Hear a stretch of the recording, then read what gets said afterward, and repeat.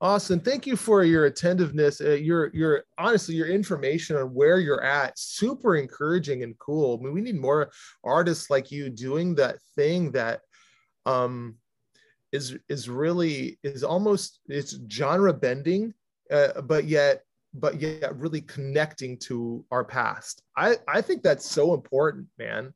I mean, coming from the Rock and Roll Hall, I'm literally wearing my Rock and Roll Hall of Fame shirt right now, coming from Cleveland, Ohio. Cleveland rocks, man.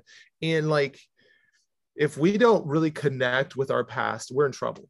We just are. And so I appreciate your insightfulness to that journey. And I'll be watching, man, because I really think it's important. I think you're onto Thank you. something really cool, man. Very, very Yeah, cool. well, maybe on that note, let me do a quick show and tell of what I received in the post this morning. Would love to. Yes. 45 RPM. Nice. Joni Mitchell, Free Man in Paris from 1973. Oh, yes. So Yes. If you know that song. What? Yes, I do. Keep talking. Yeah, it's about, like, it's basically Joni's kind of tribute to David Geffen. It's about David Geffen, who was the head of Sun Records. Oh, Vinyl Crate, look out. Let me see here. What is that? This is my Johnny Cash. This is my guys, my 45 of he turned water into wine, and Daddy sang bass. Where is my favorite though? Oh, where is it? Where's my baby? And I know this kind of doesn't go back too far, but this is my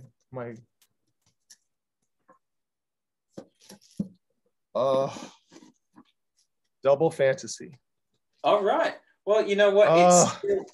It's still the analog age, you know, like that was. It is. From, it is. And there is a thing about vinyl, and so this gets into language that, like, one of the things about modern culture, about the industrial age, is that like we're basically convinced or encouraged to live in a verbal reality. We don't have words for something. We tend to kind of disregard it and think it doesn't even really exist.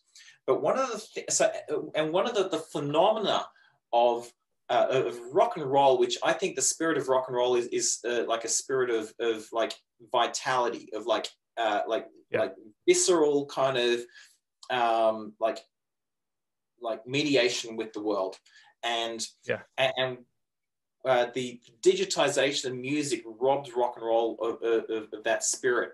It's like you're hearing it from behind it, like a glass pane. And with vinyl, like that physical pushing of air that happened in, like, with somebody doing something, hitting drums, like banging out a power chord, or, you know, like playing through a Vox amp, right? Yes, like, so the moving air.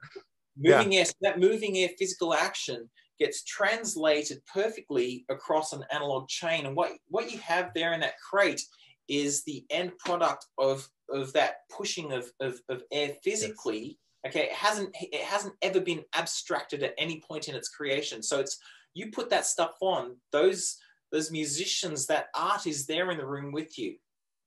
As soon as we went to digital with CD, it got abstracted. Yes. Wow. Agree, man. Super cool. Wow. We could probably go on for hours talking about these things. Yeah. Very This is important. So, like, like understanding that that there is a visceral intermediated reality that we have to engage in, we have to confront. It's part of the experience of being human. Is something that we've lost and desperately need to reconnect to. And it's only going to get more confusing as the metaverse begins to come into fruition, and especially the younger generations that are even coming up yet that will be born and grown into this idea of a metaverse. And that's where you spend your time, which is literally sitting on a couch doing nothing. Exactly.